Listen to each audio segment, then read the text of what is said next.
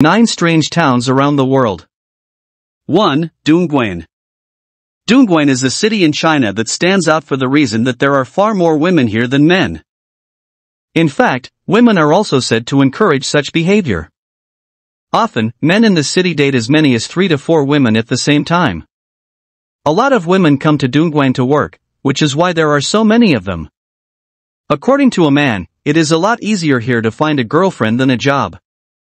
2. Bangkala. Bangkala is an unusual town in Bali, Indonesia, where people speak a very unique language. Kata-Kalik, literally meaning deaf talk in Indonesian, is a unique sign language that is the primary means of communication of the 44 inhabitants of Bangkala. For about 6 generations, an unusually large proportion of the town's population has been born deaf. The locals attribute it to an ancient curse, but scientists have attributed it to a recessive gene among the community which has been passed on from generation to generation. All kids, regardless of their hearing capabilities, have to learn the sign language in the village.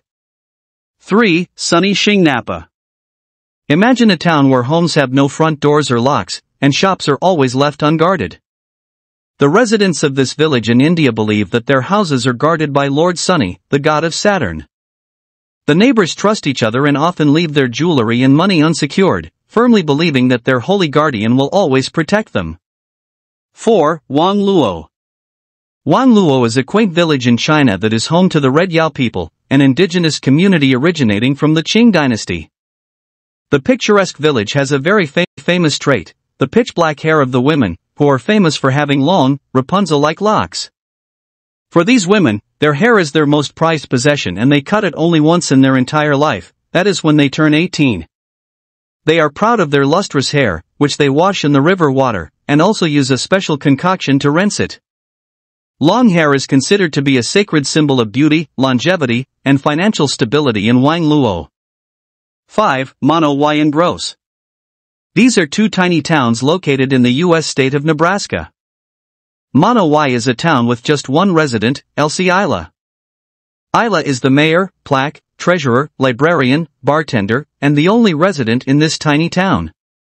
Gross is another town in Nebraska that has a population of just 2 residents, Mary and Mike Finnegan. 6. Santa Cruz del Islote. This is a tiny Caribbean island home to about 1,200 people. It only spans about the length of 2 soccer fields but is one of the most densely populated places on Earth. The residents of this island live in crammed houses but nurture a strong community spirit. The island is vibrant and happy, with children frolicking near the seashore or playing with small boats. The economy is based on fishing and other services, which the locals provide to the luxurious hotels on the neighboring islands. 7. Gate Horn. This village in the Netherlands is sometimes called the Venice of the North. There are no roads in this serene and remote village. People only use boats to move around through the countless canals. These canals were once dug up by Peter Nerthing. The only way to travel by land is to ride a bicycle in the village. It is now a popular tourist destination due to its uniqueness and beauty. 8. Kamikatsu. Kamikatsu is a small town in Japan that is on its way towards becoming a zero-waste municipality. For over 2 decades, the residents of this town have been reusing, recycling, and reducing their waste production. They have over 45 categories of waste segregation. The zero-waste campaign of the town has been largely effective and efficient. 9. Piplantry. This is a small village in India where once the birth of a girl meant bad news, mainly due to the hefty jewelry system prevalent in the village. But thanks to the vision of Shyam Sundar Paliwal, the former village head, the residents now celebrate the birth of a girl by planting 111 trees.